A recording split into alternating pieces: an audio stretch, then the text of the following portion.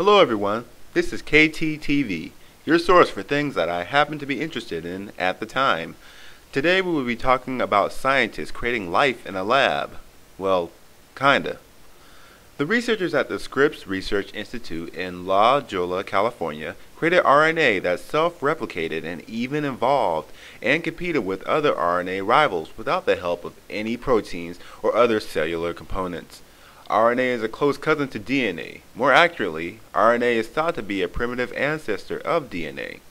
Once the replication started, the process continued. The scientists then mixed different RNA enzymes that had replicated with some of the raw material they were working with, and let them compete. Remarkably, they bred and mutated. When these mutations occurred, the resulting recombinant enzymes were also capable of sustained replication, with the most fit replicators growing in number to dominate the mixture. Professor Gerald Joyce reiterated that while the self-replicating RNA enzyme systems share certain characteristics of life, they are not life as we know it. Gerald Joyce states, "What we found could be relevant to how life begins, at that key moment when Darwinian evolution starts." Another scientist said that what the researchers did is equivalent to recreating a scenario that might have led to the origin of life. To talk more about the religious connotations of this article, our religious correspondent, Jay, will give a few thoughts on the matter. Thanks, KT. Well, what are your thoughts on man creating life in a lab? Well, first of all, I think it is unlikely man will ever create life, because it's something only God could do. But if man could create life, I don't think it would hurt theism. It would just prove that life would need a creator. It would also show how superior God is, because no matter what man does, he cannot create life just by speaking it into existence. But what if we are able to show that intelligence isn't necessary?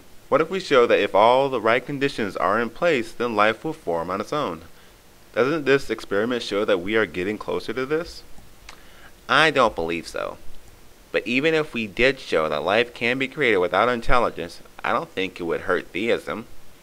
It would just show that God is powerful enough to create a universe that can create life on its own. This report reminds me of an old saying I heard. A group of scientists tell God they don't need him and say, "I know how you created life, and I can do it myself." God says, "Okay, show me." And the scientists proceed to pick up a handful of dirt. God says, "No, that's my dirt. Make your own." It's arrogance to take parts that God created, jumble them around, to create something resembling life, and then think we know how God did it. I do like how humble these scientists were to say that they didn't create life, but I think they should stop. Humans should not be playing God. Besides, we already know how life came into being. We know it from the Bible. That is all we really need. Well, thanks, Jay. Do you agree with Jay's thoughts? Please comment below and give us your feedback. Until next time, keep living and keep learning.